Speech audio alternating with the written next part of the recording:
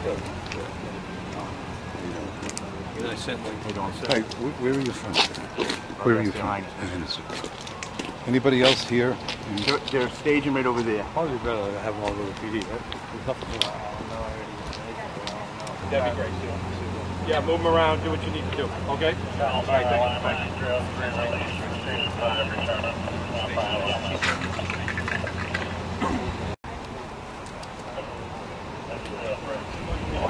I guess state police presence here at the station.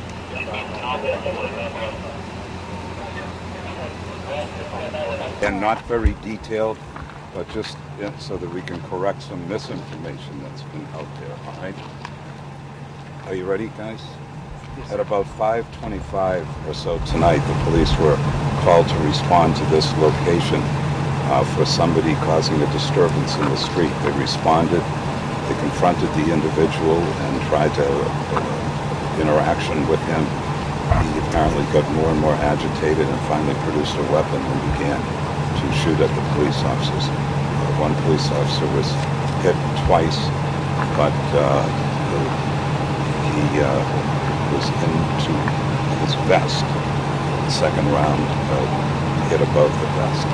He is presently in a hospital, and they're going to certainly monitor him, but he's awake, talking to his family.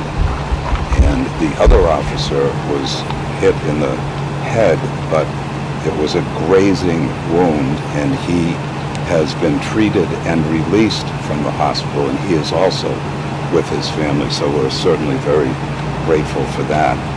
The police officers, after they were fired upon, returned fire, and the individual was hit a number of times, and he is being taken to an area hospital, and there's a question of whether he'll be med-flighted to a Boston hospital. So that's the status that we know at this time, but both officers, we are grateful, are going to recover, we hope. Can you just comment on the climate that we have right now involving police officers and, you know, here on the Cape and elsewhere, but, you know, officers have been killed. We're lucky to have 2 guys alive here. Well, it's obviously, you know, the police that are over there, including Chief Dunn, they're just very grateful right now. Imagine being grateful when 2 of your police officers are shot. They're grateful that police officers are alive. So this is obviously a very dangerous job, and you know, we just have to keep that in mind, that it's a dangerous job that police do, and we should be grateful to them for doing it. Do you know anything about the suspect, if he lives in this neighborhood? I'm not going to comment any further on that individual at the moment. We know who he is.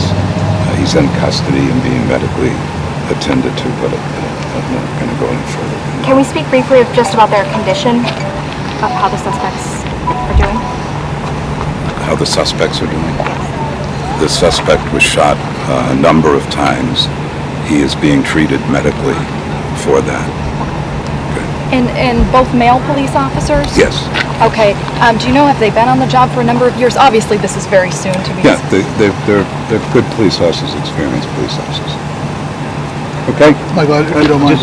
Hey, Matt. What's the first 2 minutes there?